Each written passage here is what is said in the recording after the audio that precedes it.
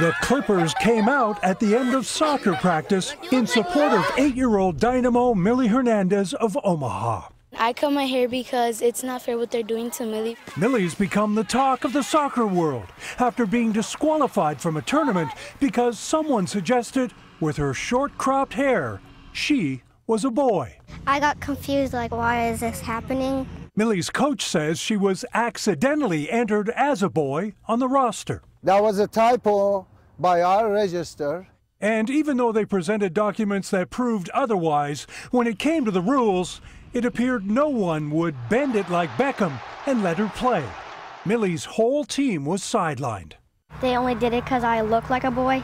When others got word of the red card, they cried foul, including Olympian Abby Wambach.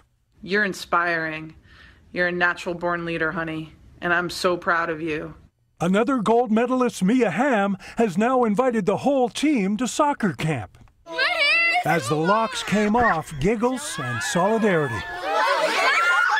Mili's like family to me, and she's part of my team. So, yeah, so I really felt like it was necessary to support her. It's just a way for them to say, Mili, we're here with you. It doesn't matter if we look alike. It doesn't matter how we look. We are all the same. Standing up for a teammate makes champs of these girls on and off the field. Kevin Tibbles, NBC News, Chicago. Hey, NBC News fans, thanks for checking out our YouTube channel. Subscribe by clicking on that button down here and click on any of the videos over here to watch the latest interviews, show highlights, and digital exclusives. Thanks for watching.